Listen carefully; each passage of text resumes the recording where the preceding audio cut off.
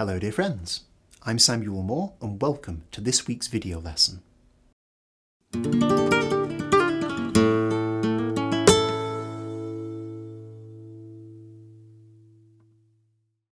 As many of you know, I recently launched my new flamenco guitar tutorial book, Flamenco Guitar, Compa Essentials, Soleá. This book and the series it's part of explores the spontaneous nature of flamenco performance. You can find out more about the book via the link in the description below. But for today, I'd like to share with you a little snippet from the book so you can get a sense of some of the things you'll learn.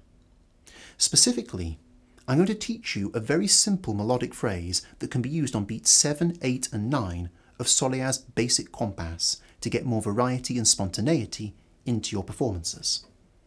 The phrase you're going to learn sounds like this.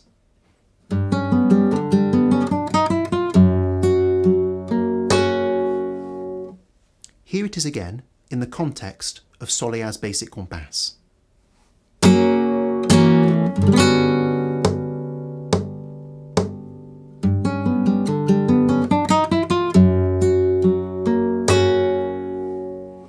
And here's the phrase one more time, but with me counting the numbers.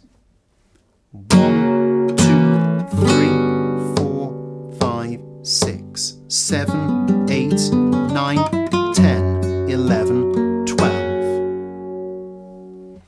So before we get to talking about how you use that language in your playing more generally, let's first learn the specific 7, 8, 9 phrase. The phrase is very simple. It's built around this chord shape. It's a Lydian chord, an F Lydian chord to be specific. I'm saying F, by the way, assuming the capo isn't there, so I'm describing the shape rather than the pitch of the specific notes when I say note names.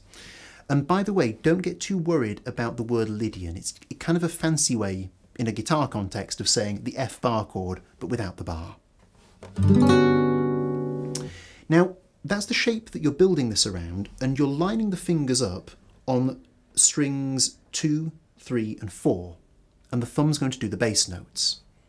So the first thing that's going to happen is you're going to play the F bass note with the thumb, and then you're going to do an arpeggio going A, M, I. So that's beat 7. Then on beat 8, similar sort of thing, you're going to play the bass note C, so basically the one that this finger's playing, and then you're just going to go down the arpeggio, I, M, A. So put those two together and you get this. Then it's simply a matter of bringing this hand up to picao position, but you're about to go I, M, rest stroke. And you're going to do a melodic line that's chromatic starting on C.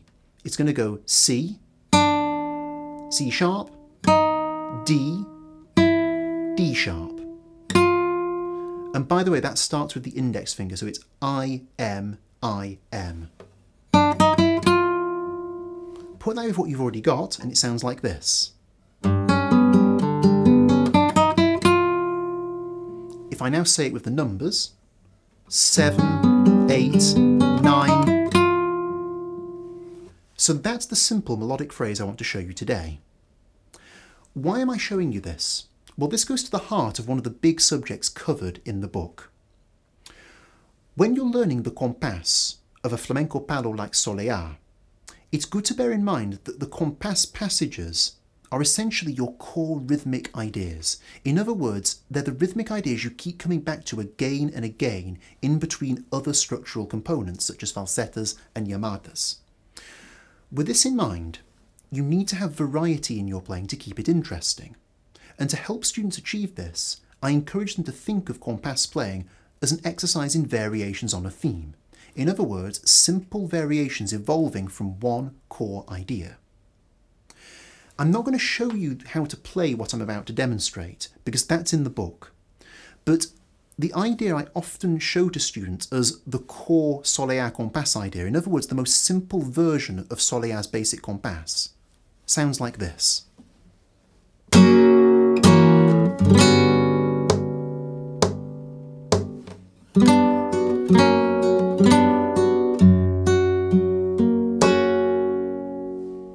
If I say it with the numbers, 1, 2, 3, 4, 5, 6, 7, 8, 9, 10, 11, 12. So that's your core idea for Soleá Compas playing. But here's the thing.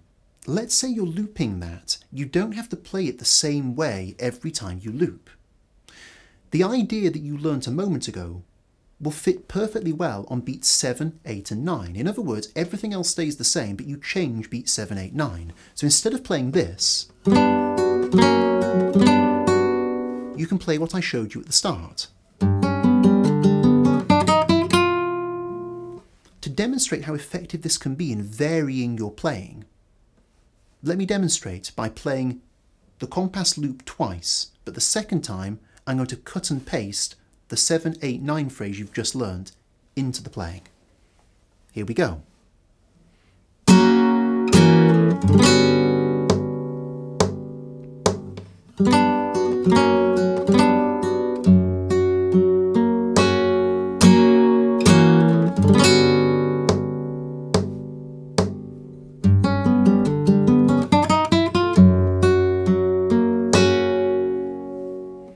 You see what I mean?